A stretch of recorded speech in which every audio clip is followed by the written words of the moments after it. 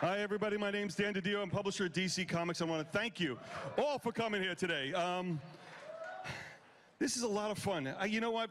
It's not just fun because we got a chance to see the DC universe be coming up there. Anybody sign up for that yet? Anybody see the service? It's kind of fun. If you missed their panel earlier, they gave away subscriptions to everybody. So you guys got a chance to do that. Let us know, and let's get out there and tell people how much we love it. But more importantly, let's get into what we're going to talk about today. This is a fun panel for me. I don't get a chance to do this often, especially with the group of people that I have. But this is the DC All-Stars panel, but it's not really a DC All-Stars panel, it's comic book All-Stars. People who really make a difference in the industry, people that you like to follow, and more importantly, these are the people that inspire other people to want to become artists and writers and just be involved in comics themselves. And, you know, I've been a fan I feel like my whole life. Like you guys, I used to be in that audience all the time cheering and wanting to meet everybody. And there's that experience that comes with meeting your idols, the people you love to work with, and really getting a chance to learn what it takes to be in the comics industry, and more importantly, how you can make it in there yourselves. And their stories I found that inspired me, and I'm hoping they get a chance to inspire you too. And I want to bring out some people with me today that I think you'll have some fun with. So, in no particular order, because I completely forgot who's in the back room, and I'm going to forget one of them, I'm sure. I'd like to introduce, well, I know him as Mark Simpson, the artist behind the Magic the Gathering cards. You might know him as Jock, the artist behind the Batman, Black Mirror, and also the Batman Who Laughs, Mr. Jock. Is it a Mr. Jock? All right, next up. Hey. Next up. He made his bones and he got everybody excited writing fan fiction for Valiant Comics. He did not. he did novels that sold in the tens. Just the tens, right? But then all of a sudden, he got onto a character called Batman, and we know him as Mr. Tom King.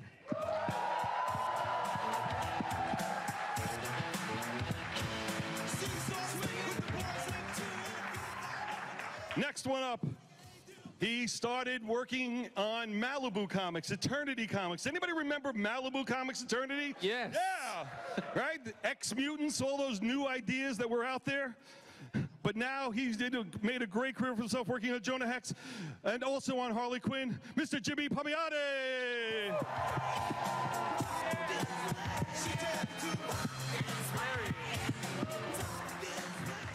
Okay, next one up. She started on Barbie. Most people want to start on Barbie, but she started on Barbie, but then seemed to graduate onto things like Before Watchmen, Silk Spectre, and then also Harley Quinn, Amanda Conner.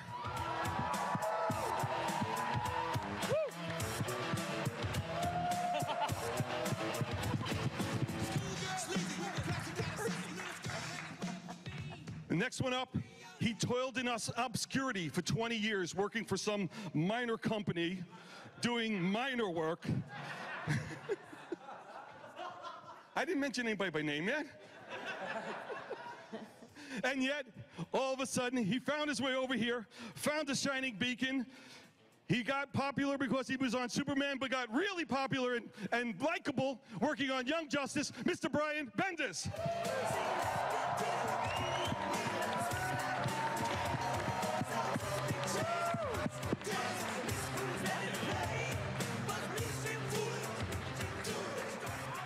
Okay, next one up is an artist who decided to break in, not in baseball, but drawing baseball players with the Toronto Blue Jays comic book. How many people's got Toronto Blue Jays comics? How many people are Canadian? Okay, we got more. You should have the Toronto Blue Jays. But he decided to make a difference, and we need another chair. I counted my chairs. What? I've got two more. Two more chairs. One more chair. We got it. He started on Blue Jays. Then he decided to work on superheroes called Punk Rock Jesus. But now he's doing Batman White Knight, Mr. Sean Murphy.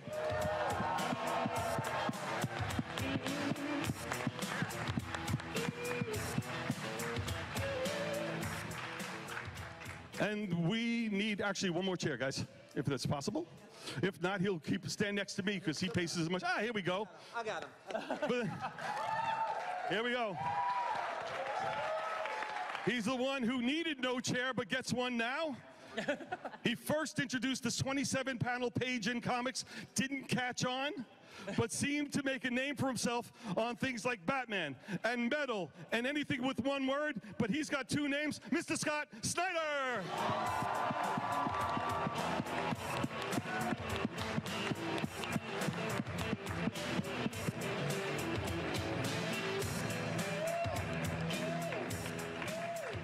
Okay, as you can see, we brought together a great group of guys and lady to talk about what it's like to be in the comics business. This is important for me because I'm always interested in what's the secret sauce is to make comics, and more importantly, what it is and how you challenge yourselves and where you draw your inspirations from. So, Jock, I want to start with you first, okay? Uh-oh. Now, how long have you been in the business? I started in the year 2000. 2000. And we joked around about the Gathering cards, but really, what did you start really working on in the beginning? So, yeah, I did do Magic the Gathering cards for a little while, and Battletech cards, and role-playing game work. And my first comics work was for 2000 AD in the year 2000. Then, thank you. Any 2000 AD fans? Yes, thank you. One of the greatest comics in the world, apart from DC ones, obviously. Yeah, and came over to DC 03, I think, with the Losers. The Losers, and Losers was well known because your writing partner's name was Andy Diggle, and they were known as the team of Diggle and Jock, which is kind of... which could have ended your career right there, and yet you found a way to flourish and move on past that. You're welcome. In working on it, who were your inspirations for getting into the comics business? How did you first break in? And more importantly, what are you looking at? Have you looked at your career and said to myself, you know, did I ever expect to be at this place? 100%. I was very lucky. My generation growing up in the UK, 2000 AD was a phenomenally influential comic. It gave us Alan Moore, Brian Bolland, Mark Miller, Dave Gibbons. You know, I mean, it's insane the amount of people, the British guys that started on 2000 AD. And I picked that up when I was about age 14, I think. I wasn't too young, but as soon as I picked 2000 AD up, I knew I wanted to draw comics. Like, that was it. That's what I wanted to do. But it's always a bit of a pipe dream. You know, you sort of feel like, or you hope that you can do it. I kind of felt in my gut that I could do it, but you still don't know. You might be naive. So to answer your question, do you think that I would be sat here right now? It's like, no way. You know, I was. You hope, but yeah, I feel incredibly lucky to have done the work that I've done. You know, in comics and also in films and stuff. It's been. I feel very lucky. Yeah. Is it? You know what? And I don't go in any particular order. I like to jump around. So I'm going to go all the way into Scott for a second. Scott, when your first work was over at DC, what was the first projects you did over there? The first thing I did at DC was American Vampire, and yeah, thank you. We're bringing it back in a year. I'm really excited. But yeah, I sent it in, and it was all I ever wanted to do, and actually it got rejected the first time around, and I remember just being so crushed, and we were broke, and we had a mortgage and all that stuff, and it was Mark Doyle who was like, we don't usually look at pitches again, but if you put more heart into it and stop making it such an elevator pitch and just say what it's really about, give it one more try. And I did, and they took it, and I'm forever grateful. Wait. You had a co-writer. I did, right. Stephen King was also on the book. Yes. But wait. Who? They rejected Stephen King? They're like, no, we don't. No, actually, the funniest thing was Stephen King, I sold the book without him. Right. And then what happened was they bought the book, and then they were like, do you know anybody that might want to do a blurb or promote it? And I was like, oh, from the book world, I know Stephen King.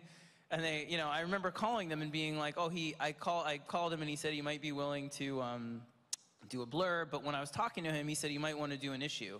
And I left like the message on Friday after the offices were closed, and it was like Monday, 8 a.m., everybody in the office called and were like, did you just say Stephen King would write an issue of American Vampire? You don't need to write an issue of American Vampire then. Like, let's let Stephen King write. And so I was bummed because if he had been on it when I sold it, I would have made some money. Like, you know. But no, I was very, very grateful, and he was amazing. But he wasn't, when we first sold it, it was just me. So I was very grateful to Mark and everybody at DC for taking a chance on me. And Jock was actually, I'm gonna tell you this, like, my first superhero work was Black Mirror, you know, which we did for Detective Comics. And when I got on Detective Comics, it was another artist, and I had loved Jock's work, and I knew he'd be right for the thing, for the story. And I went to San Diego on my own dime just to meet him, to be like, and I called him, and we didn't know each other. And I was like, I have this story, you don't know me, I'm starting the series American Vampire, and he was so great. He was like, let's go meet at a bar out in the gas lamp and whatever. And we met, and I was pitching him this story, and I was drinking with him, and I just remember being like, if I don't keep up with him, he's gonna think I'm a total pussy and not want to do this story, and it's Batman, and I'm a much smaller man than him. And I remember Mike Martz, the editor, was like, if you can get him to say yes, then you can work with him, but otherwise, you know, whatever. And he never thought that I'd convince him. And I remember just being like, and then James Jr., blah, blah, blah, blah, and then, you know, this and that. And at the end, he was like, I have a good feeling about this, let's do it. And I was so upset. I was so excited. I mean, I went back and I wrote Mike Martz an email, and I literally was, I still remember this. I was like, guess what, Mike? Jock is in, and I fell asleep. I totally passed out with my hand on the keyboard, and I woke up. It was like 1,000 ends. 1,000 ends. And I was like, I'm a professional writer. Whatever, I'll erase that. And so that was my glorious start at DC. And thank you. Oh, my God. Amanda, I'm coming to you. Yes. Okay. Kubert School, correct? Kubert School. And actually, you said you said something before that wasn't quite accurate. I did not start on Barbie. Uh-oh. I started, my first story ever was Yellow Jacket. Yellow Jacket? Yellow Jacket story, yeah. Yeah, I did. I've never heard of the character. Have no idea what you're discussing. Who? What? What is that? That's that Barbie I get. Yellow Jacket, not so much. Yeah. But it was your Kubert School and all that. And also, you were a retailer, right? I was in retail. I used to have a comic book store in North New Jersey, which is actually still there. Funny Books. Now, I have to ask the question. You're running a comic book store, you're part of that. What did you always want to be in the industry? Is this something you aspire to do? And how much of that did you want to draw and be part of? I wanted to, well, I mean, originally I wanted to be a lion tamer. That was my my 6-year-old, you know, dream career was a lion tamer. Obviously. And then it was astronaut and action movie star and race car driver. But through all that, I could always draw. So, you know, my mother's like, she's going to be the next Georgia O'Keeffe. And I'm like, I want to do comics. So, yeah, I always wanted to do comics. And I grew up on Mad Magazine, and I grew up on Wonder Woman. So yeah, I went into comics. That's it. And when did you feel that you were a comic professional then? When did you first feel like you, like really this was your career? Oh, when did I first really feel like a comic? Probably, I don't know, not until a few years later. It didn't sink in. I would say probably when I did Birds of Prey, and Terry Moore wanted to work with me. I was like, oh, I've made the big time. That's good. Yeah. And I got to go to Jimmy right next to you on that. This whole lion tamer thing, does that ever work its way around the house? It hurts. It really hurts. She's good with a whip, I hear. But I mean, you worked in advertising. Yeah, I went to High School of Art and Design here in New York for comics, and at the time, that was the late 70s, and the comic artists I met were all poor. So I was like, I need to go into something else. So I went into advertising, and while I was in advertising, towards maybe right before I was around 30, I started taking on inking work, and I said, maybe I could give this comics thing another shot. And I started, I had a buddy of mine I went to high school with, Mark Texera, who's a pretty famous artist, and he needed background help. So I would go up to the Marvel offices, like after work, after my regular job, and help him ink Punisher and Ghost Rider, like every night. Yeah. And eventually I started showing my own work around, and that's how I got into comics. I bugged the editors enough until I started getting steady work. And again, that was all through inking, and then you made the shift over to writing. And how was that change for you? How was that?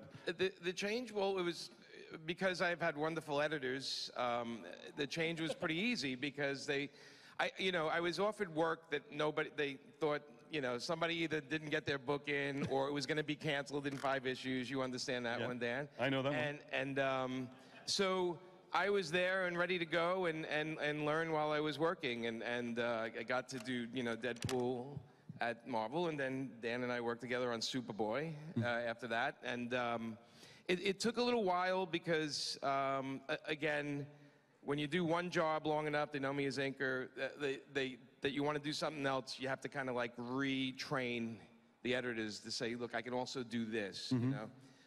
But it's been great. I mean, the editors, they're the ones that had faith in me, so they made it happen. And I have to do the last piece of the puzzle, too. It's also you have a good sense before. You started up Marvel Knights. You helped create that. I mean, that was something from the ground up as well, that really wasn't part of the inking or the writing, but really more the business side. Yeah, you know, Marvel Knights was just, Joe Quesada and I were putting out our own comics. We were self-publishing. And Marvel was in a spot where they just would try anything, obviously, because they called us. And, and we put together, you know, we just, the whole secret to Marvel Knights was let's get the right team on the right character. That's all we did, and then you know, babysat them. We got very lucky, and I think with the help of Kevin Smith, because we were helping Kevin on some of his smaller films.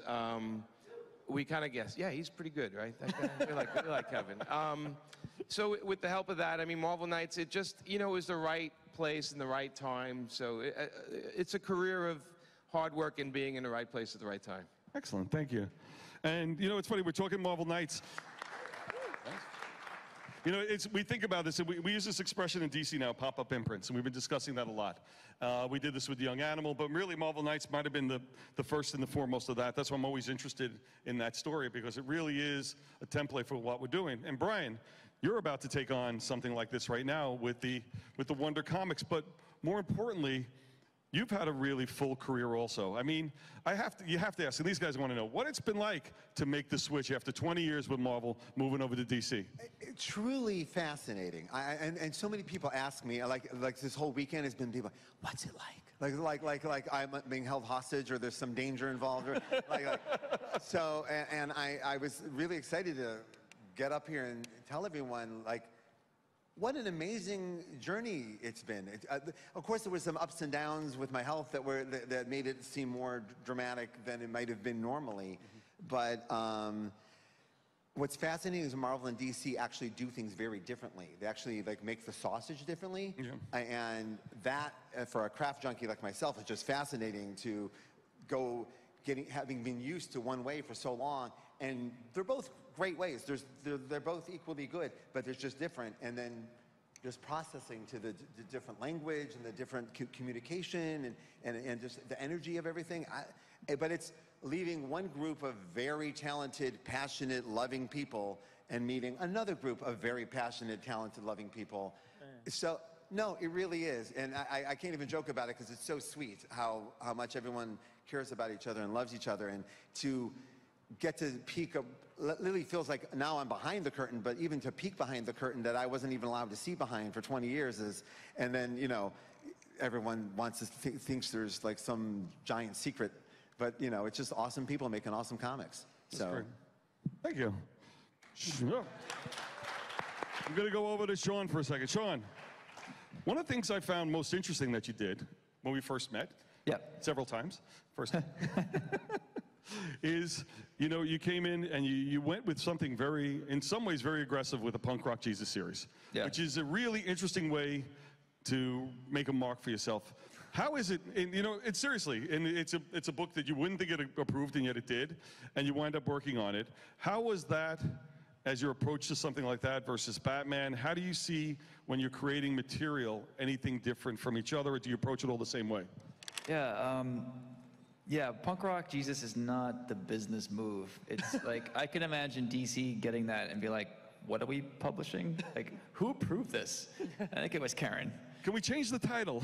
Yeah, they wanted to change the title. And then someone at marketing was like, wait, you have a book called Punk Rock Jesus and you want to change the title? So DC went with it, to your credit. And with White Knight, I knew I was tackling politics. And I knew that I like to write about difficult subjects that seem boring. I know politics is, we're all tired of it at this point, but I wanted to do it in a fun way that sort of spoke to both sides and show Gotham that was a real city, not necessarily just a comic book city. And I think the trick was to make the points that I wanted to make without it becoming boring. And if that is not enough for you, I threw in a shitload of Batmobiles. Yeah. You know, another thing I found interesting when we were first meeting there is we're very passionate about working with other talent, and you had the Big Brother idea with working all the talent and all that. What was the genesis of a lot of what you were trying to do there? You know, I bought a house I couldn't afford, and I had a bunch of students writing me saying, do you need an assistant? Can I erase your pages for you? And I was like, no, I do it all by myself. I don't need you to bother me. And I thought, well, what if I charge these people to live with me, and then they can pay my mortgage, we'll put out a book, and I'll like do it and make myself look really congenial by like helping their careers or whatever. I totally scammed them. The funny is, I actually guest taught like one of your things where I called in and there was no heat in the house. You remember? And it was winter in Maine, and all these kids were they were drawing with mittens and stuff like that, and I felt so bad. Yeah. Do they get heat after they finish the pages? Yeah. And water and a hot shower, if they were good. Yeah, I bought a house that was not insulated, so here we are up in the attic with like 2 space heaters. My dog kept farting the whole time, so that was fun. And these poor kids, but we're all still friends to this day, and they managed to have careers. I think Dan hired a couple of them for a few projects, so it worked out. But I'm never gonna do that again. Quite the inspirational story. How much did you charge them to work for you? I think we wind up paying them. I always feel like I'm doing this backwards. I always feel like I'm doing this backwards. And speaking of doing backwards, Tom. Yeah, what's up? I didn't do it. No. That guy. I don't know how many people are aware of not just your writing ability, but also your interning ability. I've interned like a madman. And the fact of the matter is, you interned both at Marvel and DC, correct? Or Vertigo? I did. I photocopied Marvel Knights pages. It was really depressing because I was in charge of every script that came in, and I would read all of them, so Chris Claremont could complain about them to me. And not that he's ever complained before. It was the first time. And so. But we would read the Marvel Knight scripts, and they were so much better than the other scripts. And like the whole company knew, we were like, uh-oh, there's trouble coming, and it's Jimmy Palmiotti. I mean, it was like a truck headed towards the company. It was our job to be lifted up a little bit. Yeah, anyways, yeah, I've interned for both, yes. And realistically, that shows me that this is something you've always wanted to do. Yes. And how long ago was that for you to get to ultimately where you feel this became a career? I don't know, it was like last week or something. I don't know. I don't think I'm there yet. I'm still waiting to have that feeling of being a professional. Do you have some vouchers for me to sign? Do I need no. We're good? All right. Well, it's weird because my career started in this room. Like, we're physically in the room my career started. It was right back there by that door. Right? I came here in NYCC 2013. And, 2013, that was a fucking rockin' year. Unless you were born in that year, in which case, fuck you.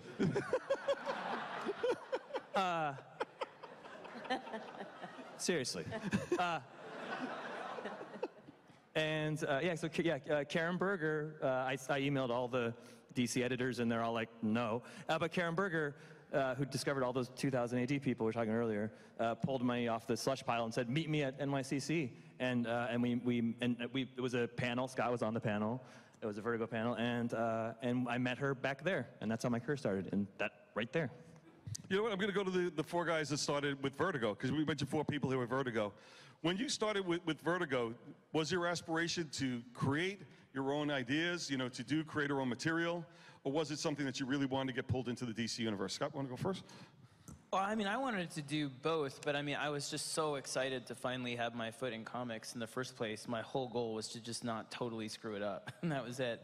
And especially when you're working with Karen, I mean, and you go to that office, I still remember that office in New York, and it had like the Swamp Thing figurines and just all the books that she had worked on. You walk in, and there's just such history to it that really I was just terrified, and you spend the first, I think, year at least in just abject terror of just messing it up. So for me, it was really wanting to create something special and knowing, if there are any aspiring writers out there, I'd say, the same thing with the American Vampire pitch.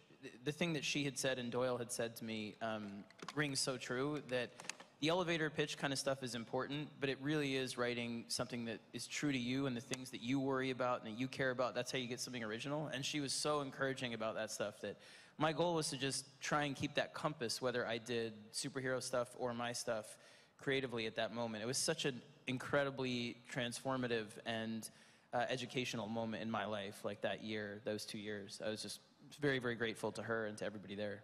That's great. Hey, Sean, do you feel like you compromised yourself by doing Batman? No, and I mean this in a nice way. You have a lot of passion for what type of stories you want to tell. You have a real point of view of things you're hungry for. Do you feel that by doing work-for-hire books or something like that affects your voice? No, I think there's a way. So you have art, you have commerce. And I know I started off doing punk rock Jesus and whatever, but I truly believe there's a way to do both. You can say what you want to say, have artistic integrity, and sell some books at the same time. Like, I think there's a way to do all of it. And I think this is something Scott and I talk about a lot. Like, people think that it's one or the other. And yeah, I just wanted to hold out for the day where I could do my own Batman book. And if I had known when I was a kid watching the animated series that I would one day take these episodes and somehow filter them into my own universe, it'd be some kind of a new voice. Like, I'm blown away. I don't even know. So thank you all, by the way. Yeah. And Jock, you have such a unique style. Did you feel that it can translate to any character, or you just gravitate to Batman itself? I'm still surprised anyone lets me do any comics, to be honest. I feel really, really lucky that people talk about style and stuff, but it's not something that I don't know how other guys are, but I don't draw the way I draw because it's like a considered thing. It's just how I've naturally evolved over the years, and I try and just do what I'm into, what I think looks cool, and if someone else thinks it looks cool too, then that's like a huge bonus. But like, I remember talking about Vertigo. I remember with The Losers, because it was like an action book, and that was not traditional Vertigo fare at all. So I thought, okay, and I didn't expect to be doing an action book at Vertigo either, and I thought, okay, well, if I'm going to do this, I've got to try and make it the best action comic anyone's ever read. That's your kind of, that's what you shoot, like aim high, miss high kind of thing. And B, I've just got to do it my own way. And luckily, The Losers was received, fairly well, and there's even a movie made of it and everything. So how did it feel to see a movie made of? Oh, here we go. So Sin City had just come out, and I think that gave Hollywood like an appreciation of the source material. So when we visited the Losers set, like I didn't even know if I knew the big characters, Jensen and Cougar and Clay, but I didn't know whether, like, I thought Chris Evans that plays Jensen, for example, I thought he'd probably wear the little John Lennon glasses that I gave him. But we went to the Loser set, visited the Loser set in Puerto Rico, and me and Andy Diggle were there, and we're, I think, talking to Zoe Saldana, who played Aisha, and she turns to our left and she just goes, "Hey, Jensen." And I turn around and Chris Evans walks towards me, and it was like the character that only existed in my mind and on a page literally walked towards me and shook my hand, and he had the same facial hair and the long weird sideburns that I gave him, which Chris Evans had to have for 3 months. I'm sorry, Chris, they were awful. It's just a very surreal, like you say about, did you ever expect to be in those kind of positions? Like, no, I did not, and that was the most surreal moment, and they were all fantastic. Stayed up drinking with Chris all night in his apartment, where he had one of my drawings on the wall of like Jensen. I mean, it's just like, how does that happen? So I feel very lucky. Excellent. Thank you. Thank you. Jimmy, you're gonna forgive me, Jimmy. I'm gonna go to you for something that is a little different. As a veteran in the industry, you've been in for quite a while, and realistically, how is it for you to feel like you're constantly needing to reinvent yourself and pitch yourself? And how does it feel to be just in this business where you're constantly seeing so much change and where you're feeling part of it all? Well, first of all, I like change. Yeah. So I don't fear change. I kind of like the idea that things are changing. It keeps me interested, because if everything stayed the same, it'd be boring. We'd all be bored. And I always say a career is like a roller coaster. There's the highs and the lows, and the lows are just as important as the highs. You learn from the lows, you apply it to get to the highs again. So For me, it's just the part of the career, being around so long, for me, it's a giant learning curve as well, because I feel like I'm still learning how to write, learning how to draw, learning how to do what I'm doing, and it doesn't stop. And I think, you know, maybe on your deathbed, the last second you go, I got it, and then you die, you know. But I don't think it's anything that you ever feel like, I think if you have that feeling like I nailed it and now everything's perfect, I don't think anybody's ever had that feeling up here. It's also part of the drive that keeps us trying to top ourselves. So, you know, that's always been my thing, you know.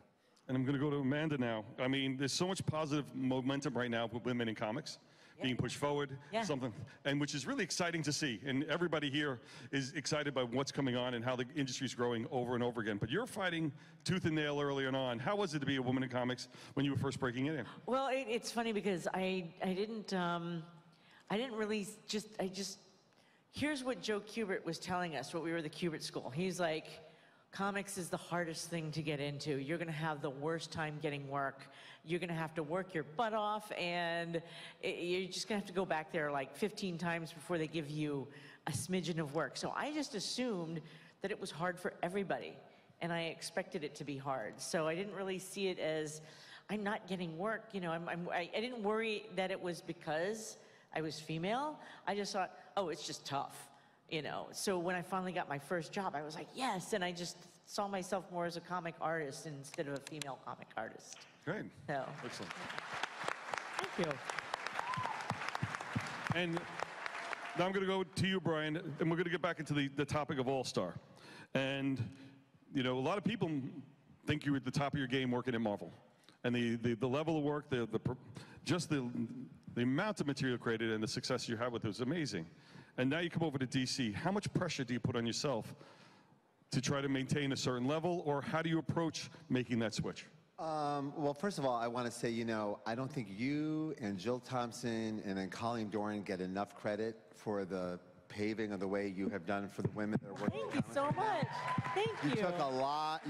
I was there for some, and there was a lot of struggle, so thank you. And Jill and Doreen started even before I did, and my role model was Wendy Peeney. That's right. And I love Wendy Peeney. That's right. No, we can list a lot of women. Oh, yeah, yeah. Just, I watched a little of this, so I Thank you so saw much. It. So anyway. Thank you. Listen, you know, it's never about, like, for me, you figure out there's creative success and there's commercial success, but the real success is creative success. Like that, like the goal for truth on the page is the goal. So every day it's about sitting down and going, how can I get to truth? Can I through whatever I'm dealing with right now, can I get on the page some truth that someone else will relate to, right? Can I communicate today through these pages? So every day you sit down and do that, and that's the goal. You don't worry about everything else. You just keep the goal pure. The goal is tell us some truth, write a story, share yourself so people can get some sort of entertainment and or healing, like something from it that they can relate to. And then that's all I do. I focus on that. All the other stuff is amazing, unbelievable, but I can't control it. I don't understand some of it, so I just focus on what I wanted to do, which was make comics and make as good a comic and as honest a comic as I'm capable of at the moment. So. Thanks. Very nice, thanks. Okay, now time to ratchet up the questions a little bit, get a little bit tougher, okay? I'm gonna start with Tom. 15. Okay. Okay. I don't know square roots. Big question is, yes. As creators, there's constant pressure all the time to maintain a level of success. And now through online and everything that goes on around you, you get a lot of people putting questions to you and challenging you and challenging your ability and everything like that. How do you navigate the noise of the world around you to stay true to the art or stay true to what you want to tell in your story? Or does it change with you? Can I call you out? I'm going to call you out. Can I call you out? My wife and I called Jimmy the voice of God behind his back. Because I was at Comic-Con this year, and I did okay. And Jimmy comes up to me, and I'm really nervous because you're doing well, you're winning awards, your comics are selling, all that stuff. And but you get, it makes you more nervous because you're like, now I'm gonna fuck it up. Sorry, now I'm gonna fuck it up. But and Jimmy, who sees through the industry, just saw this in me, I think, and was like, Tom, can I talk to you for a second? I was like, yeah. And he took me aside and he goes, Tom, you got to remember why you got in. You got in because you love writing comics, and as long as you still love writing the comics, then you win. Like, that's it. And if you let all that other stuff you're worried about destroy you, then you're just destroyed. So would you rather win or be destroyed? I mean, he said it much better than that. Much, you know, like good, it was like the that was Marvel pretty Knights good. version. That was like that was the Marvel version.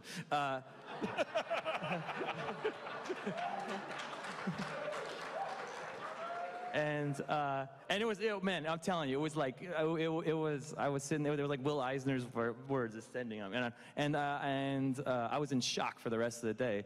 And ever since then, I hear stupid, he's like Jiminy Cricket, he's Jimmy Cricket, right? He's like in my head, you know, every time I start freaking out, I hear his voice. I was like, you got into this because you love doing it, just love doing it, and you'll get through the next day. And I focus on that, and voice of God right there.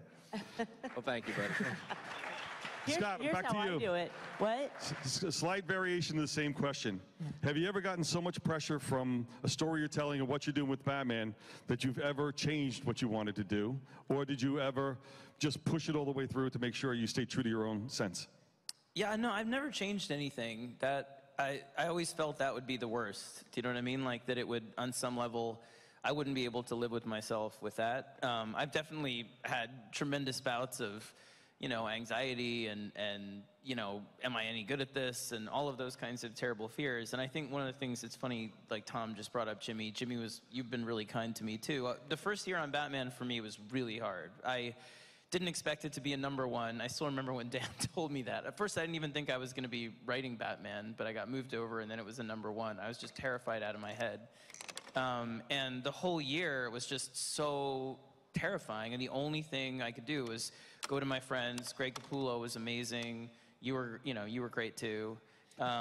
Jimmy, he was great. He actually, by the way, can I say one thing? He was really funny. Like he called me. I'll tell about whatever. I won't call you out. But the Oh, please do, please do. all right. Why? Okay. Yeah, why stop? Well, We're here in this intimate setting with some of our closest friends. I think we could share stories. Well, I got through that year, but again, with the help of like Jimmy and Greg and a lot of people that, you know, helped me out. And Dan, you were great too. I was not easy to work with. I was just trying to self-destruct almost, where I was, you know, out of control a lot of the time. I feel like my temper, everything, 'cause I just didn't know how to deal with the pressure of all of it. But the only thing I knew was I loved the story I was telling, and that was it. And then I got through, and we did he had been a good friend, and we got through and we did the Wake. And we were working on the Wake, and we were at a con in Boston around this time. And I was like, oh man, I'm so glad we have become such good friends. And he was like, what do you mean? We're not really good friends. I was like, so, and he goes, well, when are we ever, you know, I want to, but when are we going to become real friends? And I was like so offended by this. I was like, what are you even talking about? And he was like, no, you know, you've been so wrapped up in your stuff and you call about work stuff, but we don't actually like hang out and that and everything. And I was so mad. I was like, I'm going to become this guy's goddamn best friend now. I'm going to call him all the time. I was like always going to be in his face. And the greatest thing about it was he was totally right. And we wound up we came out to Maine and everything. And If I had known that those words were going to be written in your tombstone, I would have chosen them more carefully. No, well, I think the bigger point and the thing I was thinking about when you were talking, Tom, too, is that it really is the friendships and that stuff too that get you through that pressure. It's having people that are your creative partners. I call Tom, you know, I call Jock. Jock has seen me at my worst. Like I called Brian when I was upset about stuff not long. I mean, we rely on each other to keep ourselves honest on the page and also to get us through tough times. And I really feel like we have a great family right now at DC in general and, you know, in comics all around. So. Yeah. For me, I want to say Jimmy actually reached out to me as well. You're like the godfather of comics or something. I see you guys on a downward spiral all the time, and I'm like, no, wait, it doesn't have to be that bad. So there I was doing cocaine. Which he bought In from walks me. Jimmy Palmiotti. He's like, no, you don't want to do that. No, right. I did Joe the Barbarian with Grant Morrison, and we found each other at Baltimore, and I didn't have a great show, but meeting you was great, and you gave me some advice on. He's like, don't spend all your money on bullshit. You got to plan for the future, kid, and you can do anything you want, anything you want. And I go, well, I don't think DC's gonna let me do Batman anytime soon. He's like, no, you'll get it someday. Don't worry about that right now. And I don't know, I mean, he's like a secret employee of yours. Like, he's on the payroll. He's gotta be. Because, like, he's touched all of our lives. He's like the red violin. That's your new nickname. Red violin. That's it. I've known this guy 25 years. He hasn't said anything to me. Yeah, Not Brian. one word. Yeah, I know. Not one goddamn You're doing just fine. You don't need my advice. Yeah, You're doing just when's fine. Michael coming, Jimmy? What is this? We're gonna talk after this, buddy. Amanda, has Jimmy given you any advice in your career? Oh, I always... I get it from her, by the way. She tells me, and then I tell these guys. That's how. And here's my advice, that previous question. Here's how I do it. I forget to read my Twitter feed. I forget to look at my Instagram. I don't read the message boards. I always assume I'm gonna fuck it up. And then I just have fun and plow ahead. That's how I do it. That's it. Probably the best advice for everybody. Okay. I want to go back to Sharon for a second. This is an all-star panel. You can see. Hey, you know what, Dan? You and I aren't friends. You know that, right? Let's start there. Trust me, in my job, I have no It's friends. gonna change I know your that. life. Trust me. But I wanted to ask you a question. We're on an all-star panel. Do you consider yourself an all-star? I guess. I don't know. When do you realize you're... When do you realize you made it? When can you admit it without ego? Like, I guess I've made it. When do you think you made it? Yeah. Probably with Batman White Knight. Okay. I mean, I came to Dan probably hungover or drunk or in between at a show, and I was like, Dan, like, make me your next Frank Miller. Like, I won't let you down. Like, I did Punk Rock Jesus. Like, you didn't want to do that book, but you did, and it sold, and that's good, right? So give me Batman. Like, I swear I won't let you down. I'm not a drunk. I'm not an alcoholic. I'm not, blowing money on cocaine anymore, thanks to Jimmy. You need another Frank Miller. I'm young. I'm not going to stop working. I'm a good bet. And I don't know if you remember that at all. I absolutely remember it. That's why I went to you with the question. So anyway, and you said, I think if there's a civil war, and you were joking. You said if there's a civil war between Marvel and DC, you're like it's the secret weapon. So, hopefully that's what White Knight did. So. He told me I was the secret weapon. That's what he said, yeah. Actually, I pretty much said it to all of you guys, just to get you moving. Once again, I've never heard. What the hell? It's the accent. You guys, you got it all figured out yourself. And that's a good question for you, Jock. I mean, you had a lot of influence from the UK talent and in the US market. Do you see differences, and how is your work perceived in the UK versus how it's perceived in the US?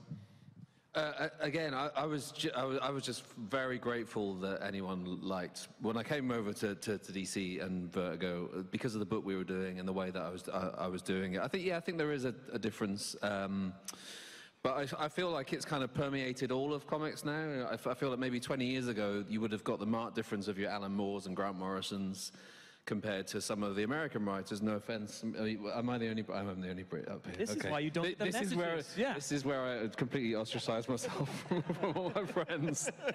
We're going to talk. Yeah, I know, yeah. But, there probably is a difference in sensibility, but I feel like in 2018, we've all kind of merged together really now, not just in comics, but in the world in general. Everything feels much closer, and I think those influences are kind of more... not as obvious perhaps these days, but I do feel very lucky coming from the 2000 AD thing, because honestly that 2000 AD, that was like kind of lightning in a bottle, for at that time in the UK. So yeah. Yeah, Tom, we're going to go back to you for a second. We're asking about the All-Star, and how much pressure do you put on yourself to maintain a certain level of notoriety or success? We talk about Notoriety. no, but I mean, Put a lot of notoriety pressure a on little bit of little notoriety. But What am I doing drunk tonight that I'll be in the paper? But all honesty, in your mind, you talk about wanting to do 100 issues of Batman. That's a goal for yourself. How much pressure do you put on yourself to make sure that's the best it can be, the best work you can do? Too much is the right. Yeah, too much pressure. I don't. To me, like a comic page is a sacred space, and if you every panel. I mean, I grew up worshiping Alan Moore, and when I read, sometimes I can read a 3-page Alan Moore story, and I was like, that's better than 7 trades I just read, and gives me more information, and I spent more time on it. And it's because every panel is doing something, and every time I sit down, I was like, if I do this shitty, it's a waste of these panels. It's a waste of the time. It's the waste. I'm not giving the medium the respect it deserves. And so then I just get scared and panic. So yeah, so it's going real well. Brian, I'm going to go with you with the same question. Do you feel like with the body of work that you have, how much more do you have to prove? What else do you have to do? You know what? Do you think, like, you know when we first had that meeting, our little secret meeting, and you had said to me that one day you walked into Jim's office with the Diamond catalog and said, Bendis is back on Daredevil again. Why won't he come here? Why is he's doing Daredevil for the 3rd time? Come here. And you told me that, and I had never perceived it that way. I had never perceived that I was going back to Daredevil. I was looking at it like, I'm 10 years a different person. I'm a different writer. I'm a different creator. I would like to apply that to this to see what it feels like. So I never felt like I was spinning a wheel or you know what I mean? Yeah.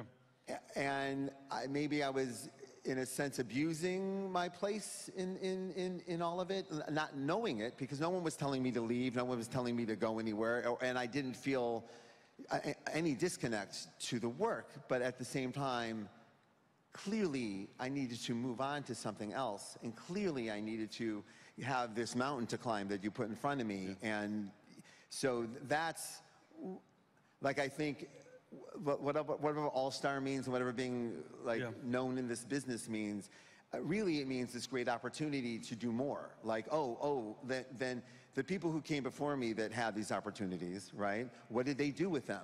Well, they kicked some butt, so why don't you do that, right? I'm trying not to swear in front of the audience. But Tom does it for everybody, don't worry. I know, but I think of creators who had the opportunity that you've given me, and what they did with it, and what over the course of time, people remember about them, right? When people think about Jack Kirby's time at DC, they think about the fourth world. They think about, you know what, he dropped the biggest thing and left, right? He made the most of it.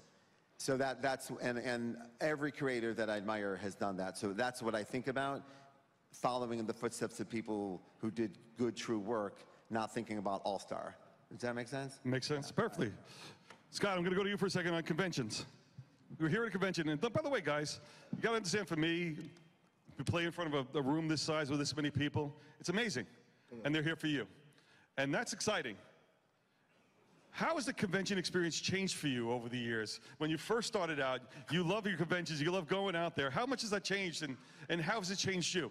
Well, I still love it. I really do. I mean, and the people that I've been lucky enough to work with seem to really love it too. Greg has a blast, as you know, at the con and all of that. I mean, but I remember my first conventions going to C2E2 was the first one I went to as a creator, and I remember going, we had one issue of American Vampire out, and I also remember because Raphael, they sat us for some reason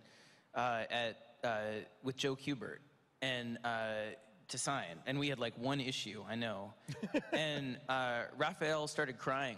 He was so moved by that, and I remember sitting with him at that moment. It was really inspiring, and we used to sit there and I'd give the comic book away. I'd be like, here, try this, and I'd watch people take it and walk to the trash and throw it out, and then I would go get it out of the trash and bring it back and like wipe it off with my shirt and then have it there again. And the thing is, like, you know, now I'm like, damn all of you.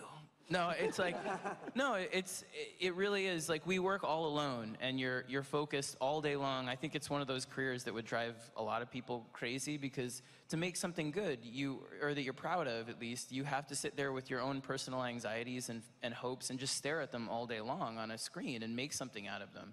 So you do that in a whole, and to get to come to a con and meet the people that connect to that, or read your stuff and say, I felt that way too, or this moved me, or this helped me get through something, or this made me angry, all of it is a tremendous privilege, you know? And I think all of us feel that, where we come here not just to hawk stuff or to, you know, to try and push stuff on you, but instead to say thank you, because you guys give us the jobs that we always wanted to do since we were little, and you respond to the things that matter to us. So it's a pleasure to get to come to cons, even when they're crazy and they're crowded and they're in the Javits and whatever.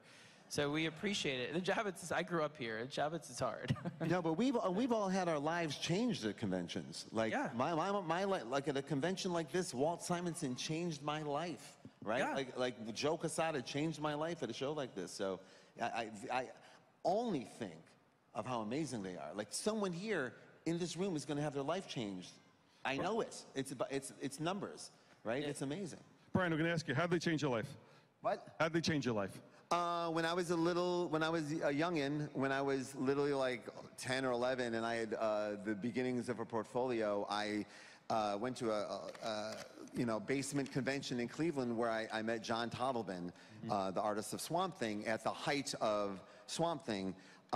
His art terrified me. I'd never seen anything like it before. I was like touching it. It had texture to it. And my dad was, talking about like the show, and he goes, my dad says, Dad, this is quite a quiet show. He goes, well, this isn't the actual show. The show's across the street where Walt Simonson is. And I went, Walt Simonson's across the street. Let's get the hell out of here. And I grabbed all my stuff and I ran, knowing I just insulted John Toddleben. I didn't know it then, but now that I'm a professional, I know that was brutal. Like I've had that happen to me, so now I know what it feels like, right? So I ran up to Walt Simonson and I dumped my portfolio. I literally pushed past his line like my thing was more important than everyone else's thing. And I go, dump my portfolio in front of him, and I said, please, help me. And it was literally, I need anatomy, I need perspective, I need, like it was everything. And he took me around the table and sat me down and put it all on the table and talked me through and let all the, and kind of taught me in front of everyone at his table and spent a good long time telling me what I need to do and sent me on my way. And by the end of that conversation, I was a comic book artist. Like there was nothing was going to stop me. Like there was whatever hobby part of it was gone. Like I'm now on a path. And he then followed up with me a couple of times. I would send him stuff when it got better, and he would write back like snail mail letters, like actual like letters people would send.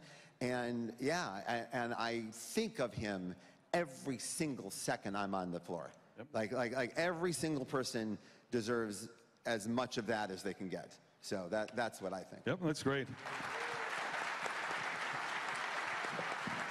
And for you people who have never met Walt Simonson, truly one of the really nicest, most generous people in the industry. Just an amazing thing.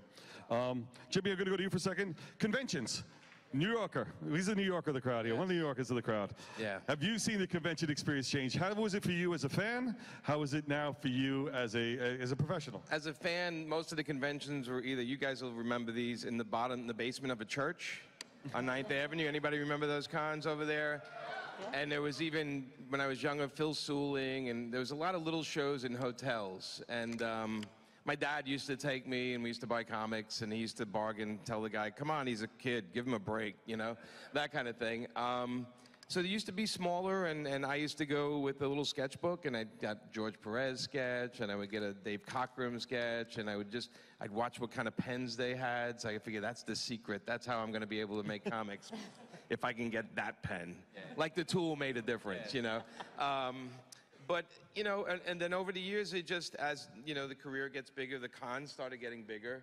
But being a New Yorker, I see the same faces. A lot of you guys tell me, hey, man, I haven't seen you in 12 years. That kind of thing happens a lot here. It's just gotten bigger.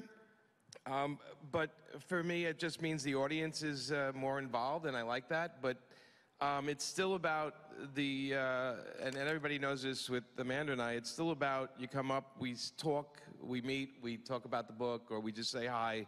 It's about meeting the fans in the moments that is still the steady thing that the cons always have. With the interaction with you guys is why we're here. If we need a pat in the back, we have Dan for that. Dan can call us up and go, yeah, you're great, get the book in, damn it. But being here for you guys and interacting, that's everything. So the cons have just gotten bigger and bigger and bigger, But what our goal at the cons has stayed the same, is to connect with the fans. So that's the thing. The only thing I've seen change really is the size of the audience, pretty much. Tom, a question for you. Do you find in your time with it, you see the lines getting longer, more people coming to see you, more people mobbing you? Do you find that intimidating or inspiring for when you are coming in? Do you come out of here more invigorated, or do you come out more exhausted from the conventions themselves? I know the answer, but you might as well go anyway. I should say invigorating. That would be so fucking inspiring. Be like, yeah. But no, I'm so tired, guys. Oh my God. I changed my signature so it's shorter because I'm like, oh, I can't afford this M. That's out. And my name is like 3 letters long. You know, I don't. No, but you have to be. The fan interaction is the most important thing you do at the con. I mean, because I remember going to a con and waiting in a long line to talk to a creator, and I won't say who his name, but it was Roy Thomas, and he was like so shitty. I mean, but I love him. He's a great work, but whatever. But as soon as I had that sort of bad interaction, and he probably just had a bad day, and he was sick of someone saying, "Hey, I love the vision." He's like, "Yeah, fucking duh." But because of that one interaction, I was like, I'm never reading Roy Thomas books again. Like, I don't like this guy. He's mean to me. Why would he be mean to me? And so I do think of that, like, this is, I mean, you came here, you waited in a long line for just, so we could have who cares about a signed book? You care about a 5-minute interaction. You can kind of talk to someone and have a human connection with the person who's in your life, who you like, has a book in your coffee table. So, I mean, that's a super important moment. It was for me, so if people come to my table, I owe it to them to not be Roy Thomas, is basically. Okay. Not that I'll ever tell you his name. All right, we have less than a minute left. I'm watching this clock tick down. So we have less than 1 minute left. I want to go to everybody. We're going to start with Scott. I want to know, who is your all-star? Who is the one who inspired you? Scott. Oh, I mean, Frank Miller really was for me. Both, meeting him, all of it. It was just the best. Sean. He took mine. So I'm going to go with a mix of Scott Snyder. No, is that making amends for that whole other thing you said to him, or no? Brian. Frank, Alan Moore, Howard Chaykin, Walt Simonson, Art Adams. I can keep going. Absolutely. Amanda. My mom, my dad, Frank Miller, and Chuck Jones. That's obvious. Jimmy. My mom, my dad, pretty much everybody I read. Too many names, and this one right here. Yeah, we knew that answer. Tom. Walt Simonson and Brian Michael Bendis. I would not be back in comics if his comics brought my whole generation back in, and they were just beautiful. Yeah. Excellent, thank you. And Jock? Really dull. Frank as well for me. Excellent.